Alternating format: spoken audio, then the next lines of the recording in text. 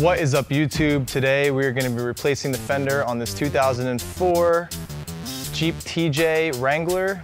The problem with these fenders, they're notorious for rusting out. There goes my mom. Bye, Mom.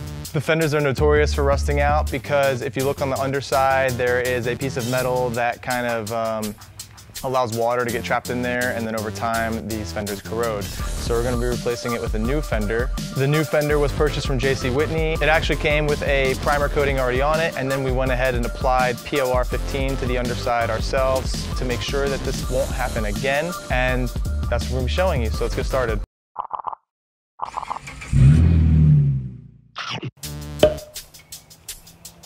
Okay, so we removed the airbox filter. That was 3 8mm bolts. There's nuts on the bottom for those. We removed the battery. There's 2 nuts that hold the J brackets on. So you take those off, you disconnect the battery terminals, and then there's 4 bolts that hold the battery tray down. And these are probably gonna be very, very rusty, so good luck with those. When you go to remove the battery tray, there is an electrical sensor that is at the bottom of the battery tray. This measures the temperature of the battery. And there's gonna be 3 bolts for this fuse box that we're gonna have to remove.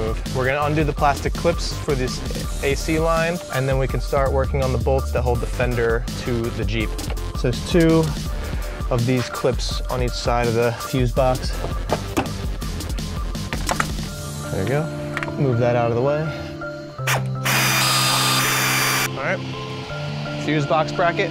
Now that we've removed most of the accessories from the inside of the fender under the hood, we're gonna remove the wheel, and then that'll give us more access to the underside of the fender where we can remove the rest of the bolts.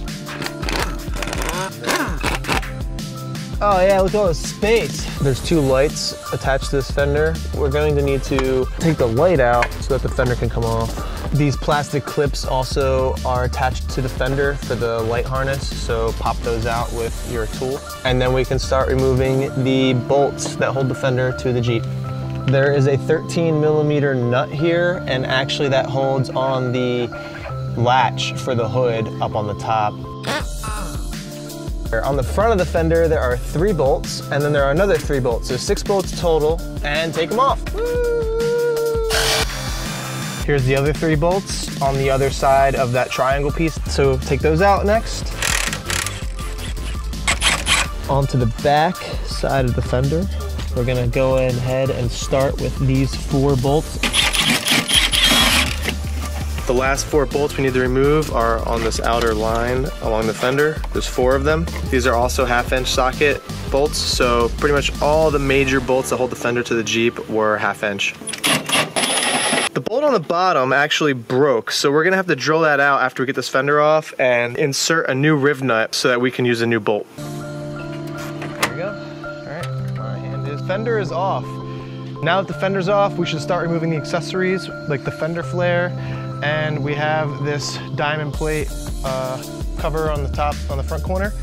So we're gonna go ahead and take those off and start putting everything on the new fender. Now these Jeep fenders are notorious for rusting out, generally in this spot right here. And you can see it's coming up from the bottom all the way to the outside. The reason for this is because from the factory, these Jeep fenders have a piece of metal welded right here. It's for structural support to stop vibration for wind and stuff, but moisture can get under here. And they don't really do a good job of getting primer between this when they install it from the factory. So the moisture sits in there and stews and creates corrosion, and slowly but surely these fenders just die. We have 10 screws holding this fender flare on. Then we have 2 screws over here holding the corner light on, and 1 screw on plastic thread, so this should be interesting, holding this flasher light on. So overall, 13 screws. We're now going to install very carefully this brand new, shiny, beautiful yellow fender.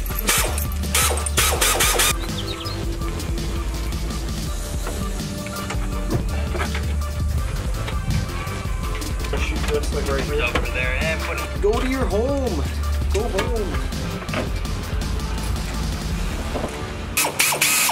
Okay, so we've just installed the battery tray. Cliff cleaned up the fuse box bracket, so we're gonna wait for that to dry. Then we'll reinstall the fuse box where it belongs.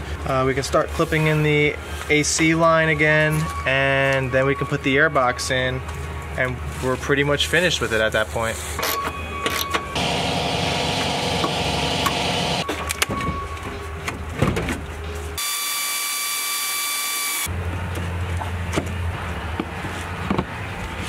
We've got the fender on, the hood is shut, the latch is properly aligned. Finally, we're at the fender flare part. Just be patient, it's pretty straightforward. It requires an 8mm socket or wrench. So let's get this back on.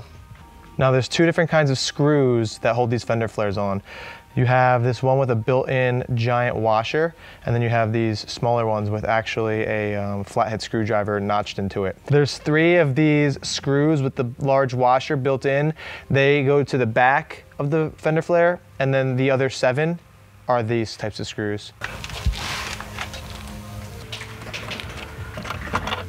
We're adding washers to go on the screws because last time the heads of the screws were actually getting sucked kind of too deep into the fender flare plastic, and we were having a very difficult time. That was what made it the most difficult to get this thing off. So the little washers will help tremendously and just make it fasten better to the fender. So it's a little bit of an upgrade. Pop the wheel back on, and don't forget to torque up the lug nuts, and you should be good to go. So there you go, guys. That's how you replace the fender on a Jeep Wrangler TJ. We hope you found this helpful. If you did, please give us a big like and subscribe, and thanks for watching. Have a good one. Look at that, shiny. Won't stay like that very long, but looks good for now.